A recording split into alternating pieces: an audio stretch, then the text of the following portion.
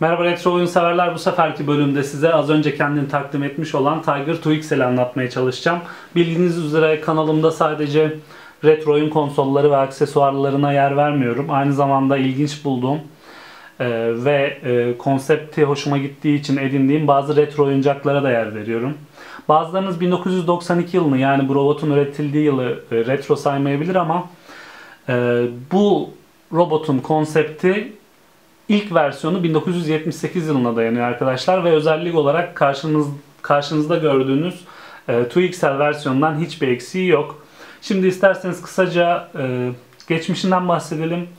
Daha sonra fiziksel özelliklerine bakıp toparlayalım. Bir de size robotun demosunu göstereyim arkadaşlar. Gerçekten çok interaktif, çok hoş bir oyuncak.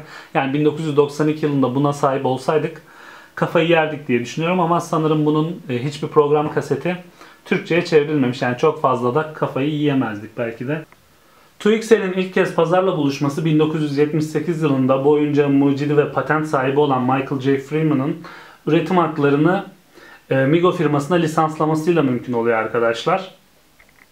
Dr. Michael J. Freeman aynı zamanda bu oyuncağa sesini veren kişi. Yani bu videonun başında sesini duyduğunuz kişi bu oyuncağın mucidi aynı zamanda. Bu sadece 1992 versiyonu için geçerli değil. Yani 1978 versiyonundaki kayıtları da Michael J. Freeman kendisi yapmış. Tabii ki sesinin çıplak hali bu değil.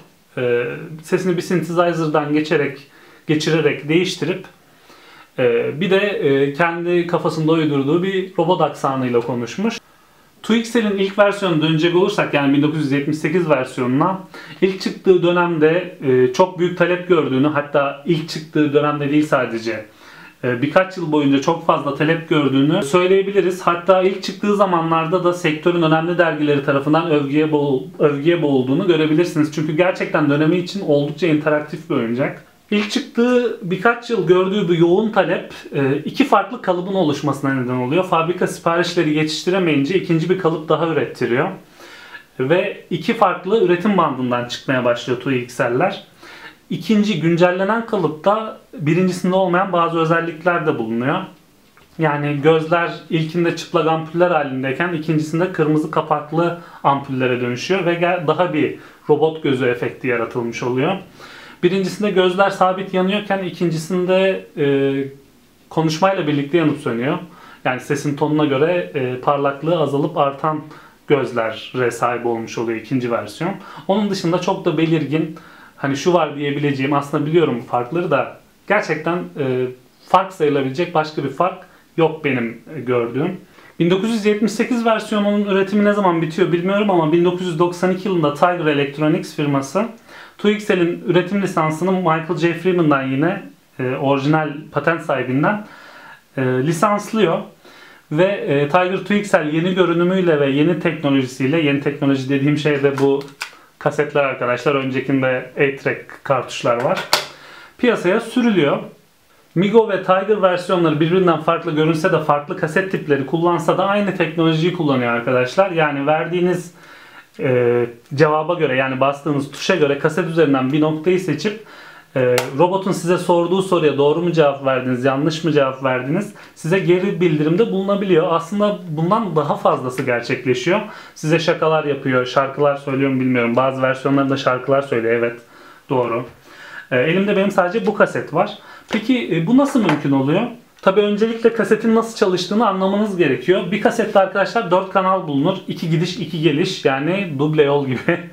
4 kanal bulunuyor.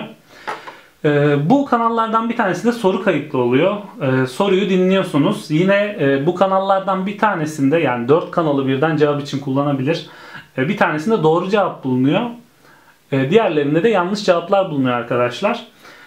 Seçtiğiniz kanala göre, gördüğünüz gibi burada da 4 buton var. Bu tesadüf değil. Bu kasetin üzerindeki 4 farklı kanalı temsil ediyor. Burada seçtiğiniz cevaba göre belli bir kanalı seçip size o kanaldaki feedback'i geri sunuyor. Yani oradaki tepkiyi size yansıtmış oluyor. Böylelikle de robotla aranızda interaktif bir etkileşim meydana gelmiş oluyor. Şimdi de robotumuzun fiziksel yapısına bir bakalım. Üstten aşağıya doğru gidelim diye düşünüyorum. En üstünde gördüğünüz gibi küçük çocukların rahatça taşıyabilmesi için bir sap bulunuyor. Sapın hemen altında robotumuzun hoparlörü var. Yine kafasının ön tarafında gözlerini gizleyen siyah bir plexi mevcut. Bunların altında da kırmızı lambalar var. LED olduklarını tahmin ediyorum. Ağzını temsil eden siyah plastik parçasını görüyorsunuz. Bunun altında da bir LED var arkadaşlar ve konuştukça konuşmaya göre yanıp sönüyor. Robotumuzun kafasının arkasına baktığımızda dekoratif mazgallar görüyoruz. Kafanın bittiği yerde gövdede stop, rewind ve play tuşlarını görüyorsunuz. Bunlar audio kasetimizi kontrol etmek için. Başa sarıp durdurup play'e bastığınızda diğer bütün kontrolleri kaset kapağının altındaki bu 4 tuştan sağlıyorsunuz. Her soru için size yes, no, true, false ya da A, B, C seçeneklerinden birini sunuyor. Robotumuzun altını çevirdiğimizde, bu arada kapağı önceden açtım, az önce bayağı debelendim ilk çekimde. 4 adet, bunların altında ikişer tane daha var. D boyutlu pille çalıştığını görüyorsunuz. Tabii ben dönüştürücü kullanıyorum bu işlem için. Şöyle kapatalım. Kapanmış halde böyle. Burada patent numarasını vesaireyi görebiliyorsunuz. Bu arada bu patent numarasını Google'a girdiğinizde gerçek patentini görüntüleyebiliyorsunuz ürünün. Şöyle bir yakın çekim yapalım. Belki ilgi duyanlar vardır. Robotumuzun sol tarafında, yani karşıdan baktığınızda sol tarafında pasif kolunu, iki kolu da pasif bu arada, herhangi bir hareket sergilemiyor. Adaptör girişini görüyorsunuz sadece. Diğer tarafında da kulaklık çıkışını görüyorsunuz. Bir de koltuk altında hemen koluyla gövdesinin arasında ses açıp kapatma tuşu var. Ne diyebiliriz? Arka tarafında arkadaşlar ekstra kasetinizi saklayabilmeniz için bir kaset yeri var. Kaset haznesi var. Altında böyle robotsal izlenim, görüntü sağlamak için bazı desenler var. Yine sırt kısmında da aynı desenler mevcut. Yani aynı türde desenler mevcut. Bu şekilde arkadaşlar robotumuzun fiziksel özellikleri özet olarak böyle. Şimdi de işin en çok merak edilen kısmına geçelim. Yani robotumuzun nasıl çalıştığını göstermeye geçelim. Öncelikle kasetimizi geri sarıyoruz. Ne kadar ilerlemiş olduğunuza göre kaset sarma süresi değişiyor tabii ki. Stop'a basıyoruz. Gördüğünüz gibi geri sararken gözleri yanıyordu az önce. Play'e bastığımızda program başlayacak. Robot kısaca kendini tanıtacak ve sonra ilk sorusunu sorup bize seçenekleri verecek. Çok üşenmezsem arkadaşlar altyazı eklemeyi düşünüyorum robotun ne dediğine dair. Hatta robotu şöyle biraz yana çekip yan yazıda kullanabilirim. Sanırım daha pratik olur bu ekran yerleşimi için. Şimdi play'e basıp robotumuzu başlatalım. Tabi ses kaydının başına gelmesi gerekiyor önce.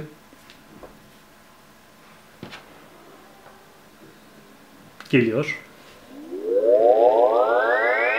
Gördüğünüz gibi sese göre ağzındaki lamba yanıp sönüyor. Thank you for turning me on. All my circuits are now on, operating, and ready. I am 2XL, and this program is called Fascinating Facts. It is important that you remember to always press my buttons when I say the word now. For question number 1, I will give you a choice. If you would prefer this question to be about butterflies, press 1. Fish, press 2. Press 1 or 2 now. Eğer kelebekle ilgili bir soru istiyorsam 1'e basmam gerekiyor. Fish, balıklarla ilgili bir soru istiyorsam 2'ye basmam gerekiyor. Butterfly question. Which of these statements is correct? 1. Butterflies are made of butter. Or 2. Butterflies used to be called flutterbies. Press 1 or 2 now. Şimdi sorduğu soruya göre bir seçenek seçtim. Holy mackerel, you must be very smart. Let me explain. You see, butterflies used to be called flutterbies, and in a dictionary in the 1800s, a misprint changed the B and the F letters. So from that day on, flutterbies were called butterflies, and the name stuck. By the way, what did one octopus say to the other octopus when they went out on a date? I want to hold your hand.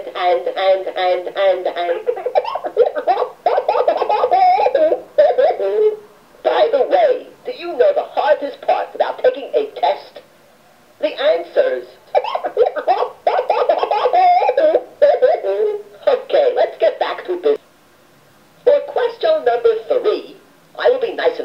give you a choice. If you would like this question to be about lightning, press 1. Water, press 2. Şimşek, su. Or people's feet, press 3. Ayaklar, Press 3. my cute little buttons 1, 2, or 3 now. 1'e basalım.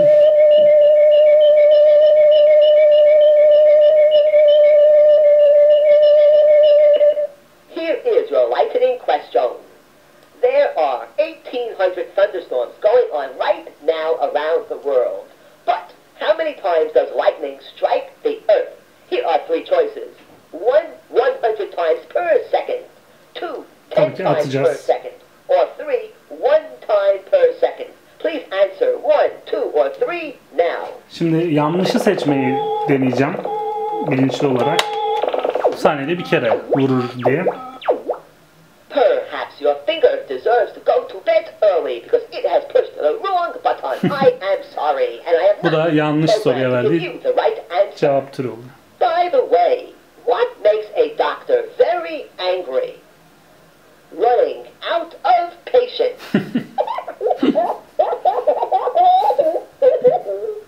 Question number 4 is now ready for you. Who is the smartest toy robot in the world? Here are 3 choices. A, 2XL. B, 2XL. Or C, 2XL. Please answer A, B, or C now. Neyi işaretlerseniz işaretleyin. Sonuçta aynısı çıkacak.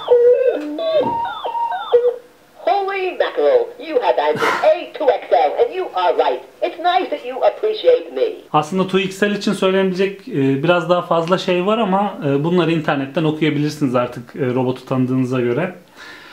Umarım 2XL size de ilginç gelmiştir. Benim bu robot hakkında söyleyeceklerim şimdilik bu kadar. Bir sonraki videoda görüşmek üzere.